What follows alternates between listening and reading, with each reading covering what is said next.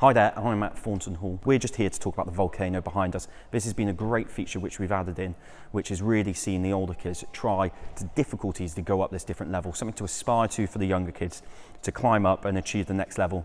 It's really popular, we see, in these locations, and it's probably one of the most popular features that they've had installed after chatting to them. It's a great addition to a site and a great to include into the footprint. This one here we've actually installed as a quarter.